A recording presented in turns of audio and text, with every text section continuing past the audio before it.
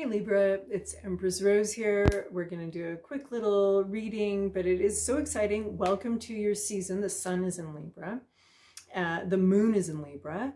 We are about to have a new moon in Libra and an eclipse in Libra during the new moon, of course. So it's all very exciting Libra activity. And a year ago, Libra was having some excitement too. In the sign of Libra, we all had another eclipse. On my birthday, actually, last year, so I felt very special. So, cutting the deck here, we're just gonna read cards one by one, a little bit of a story here. First card out, Four of Pentacles, security, lockdown. We have a sense of security. We're clinging to something that is, clinging to, but also just like safety and security is paramount in your mind right now. Wanting to feel safe, wanting to be safe, not taking any risks, avoiding all risks is what this energy is. No risks were taken. We have 4 locks, we have a fence, we have a chain, and also we're clinging. So there's a very clingy energy, no risk taking. You've been playing something really, really safe here. Sometimes there are really good reasons to play things safe and to keep things to yourself, to save your money, to save your energy. There's sort of a nobody comes in or out kind of vibe, a little bit of a lockdown here. So then we've got 7 of Swords. Wow, but we're gonna sneak out.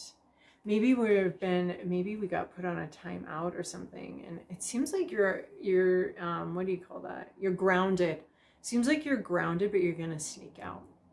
Being very quiet though, like, and maybe there's a need for security here, and you're being super quiet, secretive, still getting what you want, but non-confrontational. Yeah, there's this like it's safer to just avoid confrontation here is where these 2 cards coming out.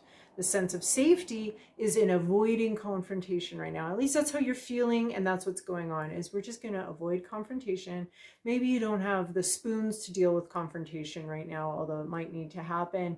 It's just like, no, I'm actually going to lock my doors and I'm going to shut you out, and I'm just going to so there's like silence, there's safety, security, silence, keeping the secrets, getting what you want without being confrontational, without talking about it, without and the 7 of Swords was in the general reading I just posted too, as far as your to-do list. So there's a sense of just keeping everything very much on the down low, moving in silence. So you're sort of like, shoop, no communication here. And I am going to keep moving. I'm going to get what I want, but I'm going to be really, really quiet about it. I'm not going to tell anybody about it. I'm not going to make a big deal. I'm just going to move in silence. And then we have Queen of Cups. Oh my gosh, more silence, more secretive energy. 7 of Swords is also being very clever. They're getting their needs met in a very clever way. So maybe the 7 of Swords is somebody else. And that's why we're on lockdown over here, is because we know that there is something sneaky going on. Sneaky behavior. Queen of Cups, we're keeping it to yourself. I think, like, in case I didn't get the keeping it to yourself message with the 7 of Swords, I'm getting it with Queen of Cups. This is just zip, zip. Keep your mouth shut. Don't say anything. I'm like, yeah, don't say anything at all. Don't say anything.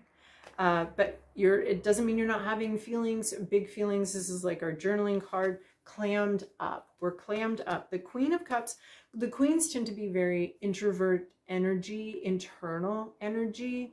Think of like the home and sort of somewhat traditional ideas, Western ideas of women in the home. Well, actually, throughout several cultures, I'm thinking the many cultures have women at the home.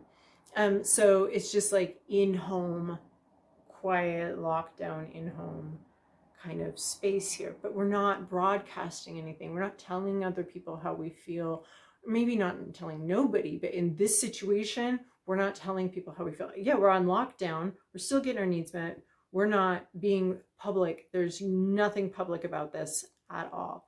This is like, zip it, keep it to yourself, not feel all you want, journal it out, but keep it to yourself. This is top secret. This is top secret. What is on this table? 5 of Wands. And why? Because it might be a very competitive environment. It's strategic. Again, 7 of Swords and 5 of Wands are both very strategic cards. They're putting strategy over confrontation. They're putting strategy. The fight is mental. The battle is mental. There's no external situation here. There's some sort of strategy is absolutely crucial here. Wow. Libra, I don't know what's going on here, but strategy is very, very important. There's somewhat of a battle and a competition for resources, and you need to be extremely strategic about what you're doing. Again, there's like this whole quiet. She's the only one really with her eyes open, and she sees something and knows something and is sort of very protective and of it, very protective of what she sees and what she knows. Either that, or she sees danger. She sees danger, and so she's double locking her doors. She's taking care of this. Something has got her attention and has got her on high alert, and she's being very overprotective of something. The rest of these are very focused, almost a myopic focus on something very nearby. They have a very clear focus. They're focused on how they feel. They're focused on what they think.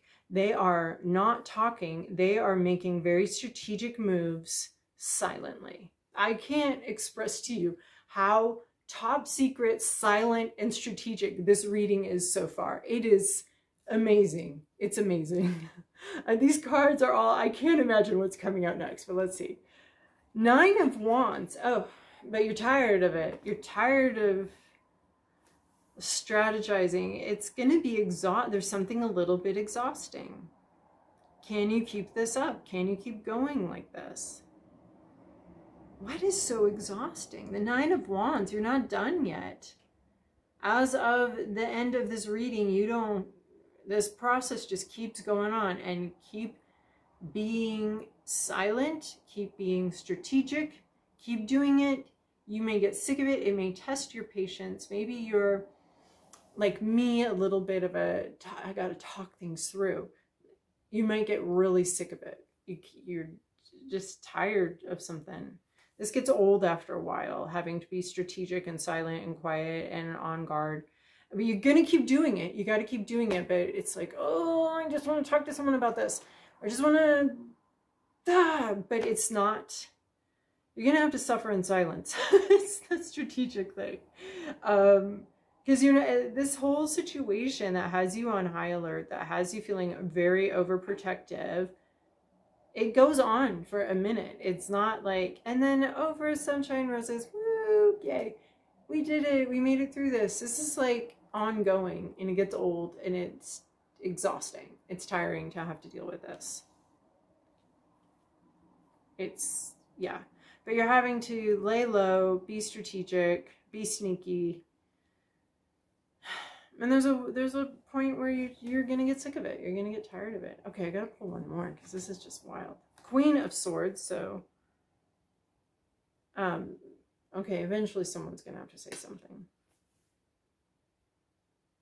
Queen of Swords, all the other queens are like, oh wow, look. You have 7, 5, 9 of Wands, 5, 7, 9. But eventually someone's going to say something. Queen of Swords is very direct, doesn't really pussyfoot around. Someone's going to see something, notice something, and say something. That might be you. But it comes after a long time. There's a while here.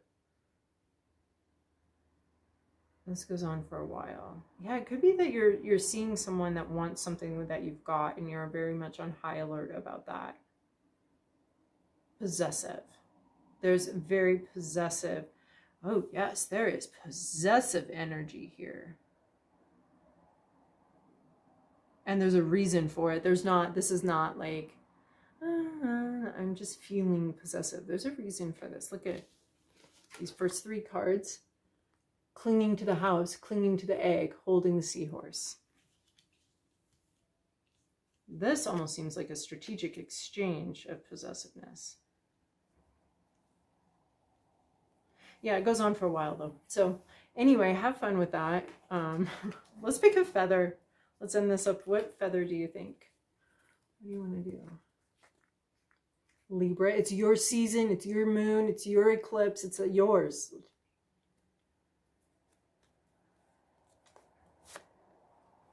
Hummingbird. It's got something to say to me. Does it have something to say to you? Hummingbird. Release what you've been carrying and lighten up. New joy is on the way. This clingy energy. Release what you've been carrying and lighten up. New joy is on the way. Well, I wasn't going to get that out of these cards, so I'm glad we pulled this last feather because, boy, you've been really clinging on to something quite a bit. New joy is on the way. Maybe you got to be quiet about the new joy. Maybe it's this egg where you're like, ooh, this is my new idea. This is my new thought. I got to be quiet about it. But hummingbird, new joy is on the way. Release what you've been carrying and lighten up. Okay. Okay. Well, it's not in the cards that came before. Anyway, hope that was helpful for you, Libra.